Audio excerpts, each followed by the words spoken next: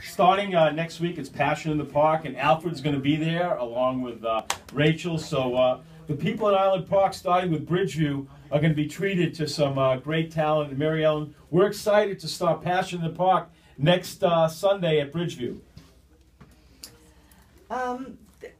You've followed me for the past 3 weeks. Last week we were at my empty lot, and I thank you, Howie, for bringing attention to everything that's going on. But this week, not focusing on me, focusing on everybody else that's going through similar situations or different situations, but still in the same agony that I'm going through. We need to bond together. We need to come together.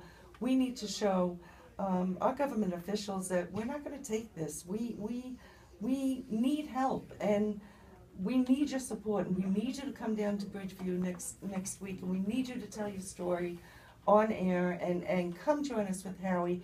He is here. He is behind us.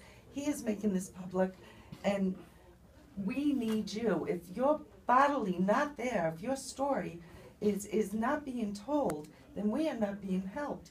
And right now, we are not victims of Sandy anymore. We are victims of New York Rising. And this week, it's coming out in the press that New York Rising is now asking for money back from people who have totally completed their lift. They've completed their renovations. They're living in a good place. They're in a good place.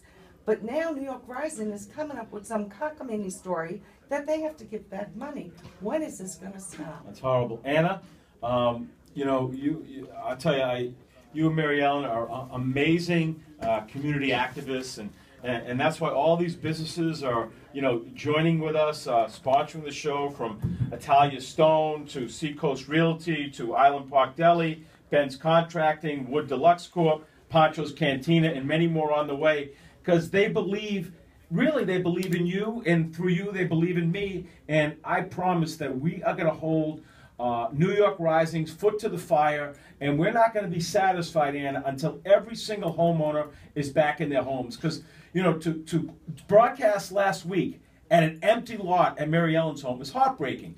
And we're not going to stop, and we're going to be with you every step of the way until every last homeowner is in the house. That's why I'm thrilled that Newsday is here, and we welcome Newsday to follow us. And that's my goal as a radio host, that my promise is to the good residents of Island Park is I'm not going to be satisfied until every single resident is back in their homes. What they've gone through with New York Rising, think about this, it's almost 2 full years since Hurricane Sandy, and hundreds of people in Island Park are still living in trailers or homeless. It's unacceptable, Anna. Yes, I agree, Howie. We're coming up on our 2-year anniversary. We will be doing a rally starting in front of New York Rising down to the village to let them know that we are not going to stand for this. There's many homeowners that are still not home, and like Mary Ellen said, now New York Rising is coming up, that they want money back. Half of the homeowners haven't even gotten their first check from New York Rising, and they're asking for money back. That, to me, is ridiculous. I finally got my opt-in form sent to me almost 2 years after Superstorm Sandy. As Mary Ellen said, we're not victims of the storm. Now we're becoming victims of our government, New York State Rising, that was promised, was sent here to help us as homeowners, taxpayers, and no one's helping us. You know, yes, we do have, you know, Ben Rajat from the Torah Law College that has been helping people pro bono. There are, like Howie's trying to get the story out there, but we still need help. And New York Rising, Governor Cuomo, our mayor, our public officials, please come out and join us at Bridgeview.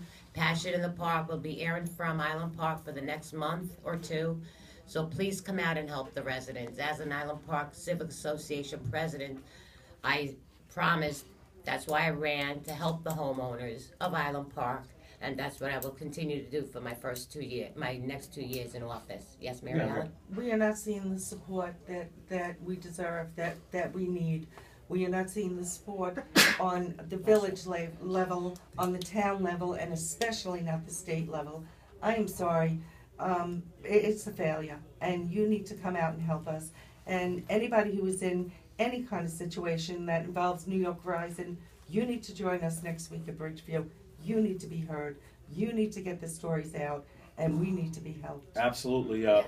Gina, you're a very compassionate person, and what you do, you're a teacher at Long Beach Middle School.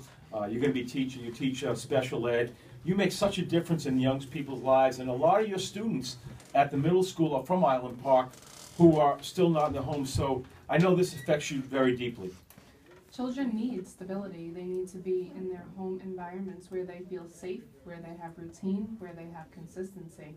You know, that's a huge part of a child's well-being is stability. So to get them back into their homes there's a huge sense of urgency there. They need to be back home. Rocco, your take on this whole situation? I think it's incredibly sad that the whole thing with Island Park really hasn't been settled yet. I mean, we really benefit in a lot of ways in Long Beach because, you know, we live in an area that tourists flock to every summer, and that gave it a great sense of urgency and, you know, a great sense of need to bring it back. I mean, we had Billy Crystal donate money to us, and he did a whole a whole tourism campaign was created in the wake of all this to try to get people back to their towns.